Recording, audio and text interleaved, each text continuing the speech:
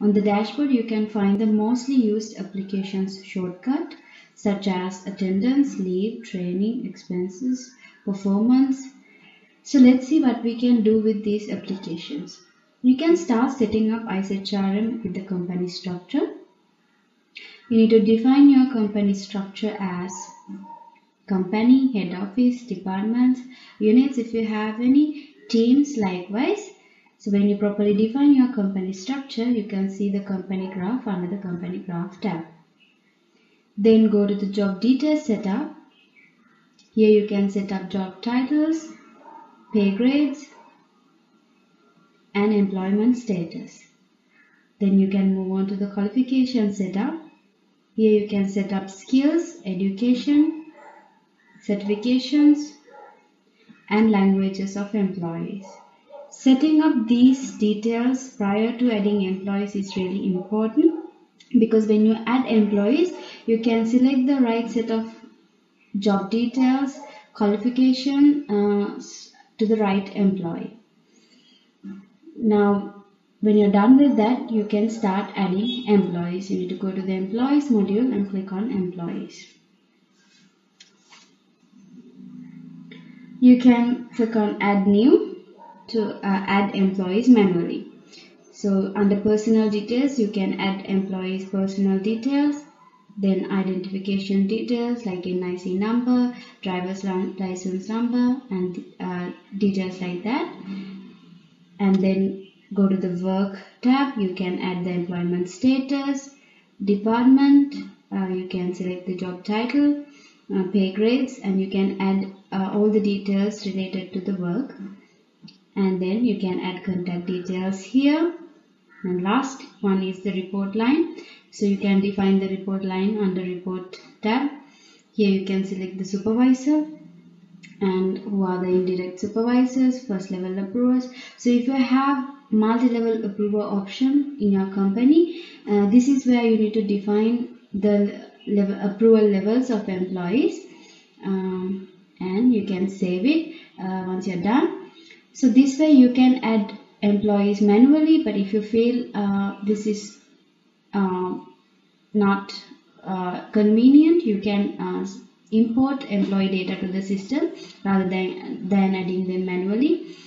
To do this, you need to go to the system module, click on data. We have created a data importer for this, so you don't need to create a data importer. So you can directly go to the data import files, click on add new, and upload the file. So you need to create a CSV file. You can download a sample CSV file here and enter all your employees' detail to the CSV file and upload it here. So you need to select employee data import as the data import definitions here. So this way you can import data to the system.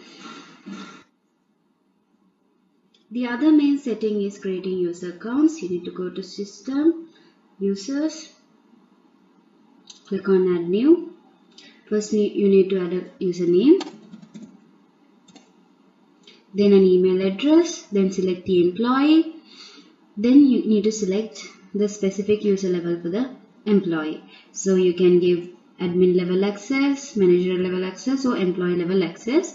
So if you are creating a user role, you can select one of these user level as well. Then select the language and set a default module. This is important because when you set a default module, this is the first module that employee can see as soon as they log into the account, and save. So this way you can create user accounts manually, but if you find this is difficult, you can automate the process. The same way that we imported employee data to the system, you can do it under the data module and import the data. So we are done with the main settings. Now let's go back and do the basic settings. First, let's start with the training setup.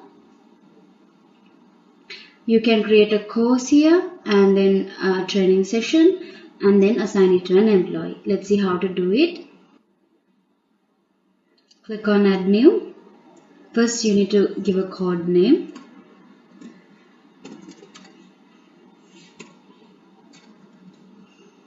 and then the course name,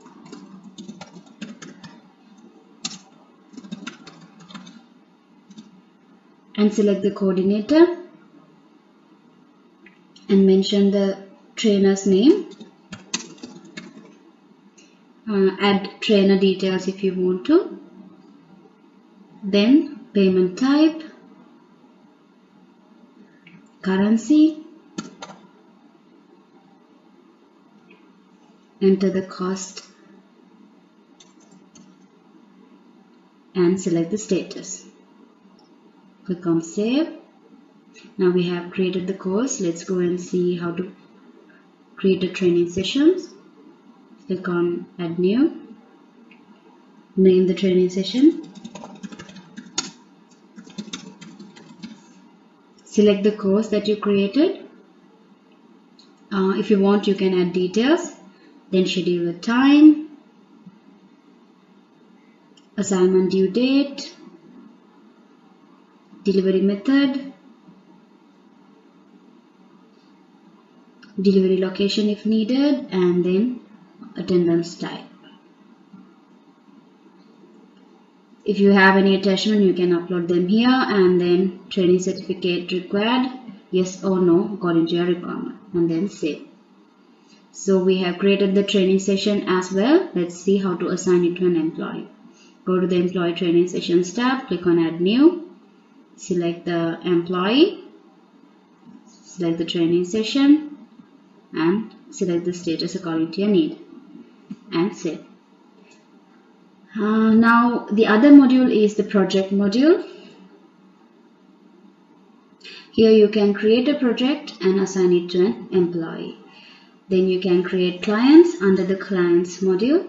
So when you create new clients here, when you are creating new projects, you can select the created clients under here. Next is the leave module. This is one of the most used modules in IceHrm. First you need to start with the leave period. This is an example leave period. It starts from January 1st, ends in December 31st. According to your company requirement, you can create the leave period and then go to the leave types and start adding all the leave types that you offer in your organization. Let's see how to create annual leaves. Type the name, then enter the number of leaves that you offer for the leave period. You can fill these details according to your company requirement. And the next is leave accrue enabled option. You can enable this one. So if you enable this option, which means your employees won't be able to have the total number of leaves at the beginning of the year. Instead, it will accrue to the leave balance within the leave period. Let's say if it is 12 for the whole leave period, they'll get only one at the first month, second month another one, so the leave balance will show as 2. Likewise, it will accrue to the leave balance. And then next is leave carried forward. So if you have any requirement, you can fill these things according to your need. And next we have proportionate leaves on join date. So if you have any requirement, you can just enable this one. And then next one is use employee leave period. So some companies, they don't have one particular leave period. Instead, they use employees join date as the leave period. So you can enable this option here if you have any such requirement. You can enable the notification emails and then select a group, or you can leave this one as well. I'll show you how to create a leave group in a couple of minutes and save. So this way you can add all the leave types that you offer. Then go to the work week. You can define the work week according to your company requirements. So in default, we have set Monday to Friday as working days and weekend as non-working days. But some companies, they offer Friday as a non-working day and Saturday as a working day. So according to your company requirement, you have to set this up, and then go to the holidays tab. Add all the holidays which are there for a leave period.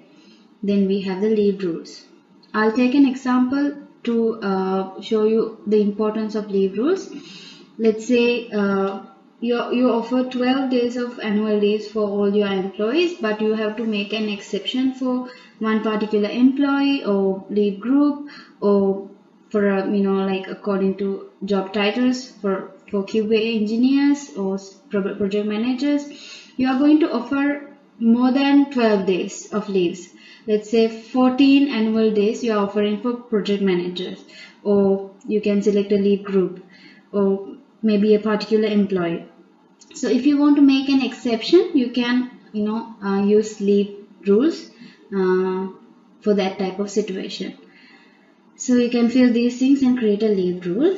And then we have paid time off. You can add all your PTOs for employees under paid time off tab. Then we have the leave groups tab. Here, as I told you, you can create a leave group. For an example, let's say first you need to edit leave group. You need to create leave groups like this. Let's take an example. If you want to offer maternity leaves, you need to categorize all your employees to female employees and male employees. So you create a leave group saying female and another one saying male, and then you need to categorize your employees to those two groups. So you click on add new, you select the employee and select the leave group. So like this way you categorize all your employees, and you go to leave types and create a leave type for maternity leave, and at the bottom you can select this leave type for the female employees. So that's how you can use leave groups. At last we have the employee leave list. Here you can find all employees leave status, pending leaves, approved leaves, everything as the admin. Next we have the expenses module. Under the expense module you can create an expense category, payment method in order to record expenses, and under employee expenses you can record expenses of all your employees. Next we have the overtime module. Under this you can create overtime categories and assign overtime to employees. Also you can view all the employees overtime requests as an admin under overtime request tab. Then we have company loans and company assets. Same way you can add company loans and assets and assign them to the employees. The other important module in IceHrm is custom fields. You can create a custom field to these modules: company assets, company structures, employee, and travel requests. So let's take one example and see how to create a custom field. Select this and add a field label.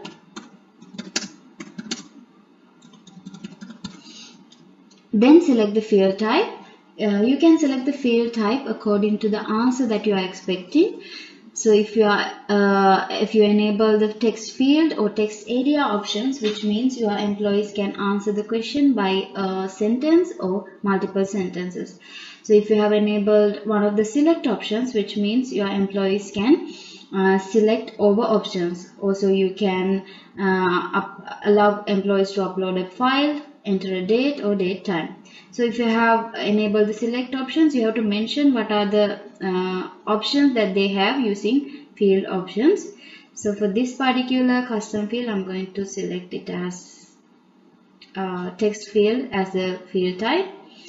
And then the validation, if you have any requirements, you can select validation. For this example, I'm going to say number, and then give the priority of the column,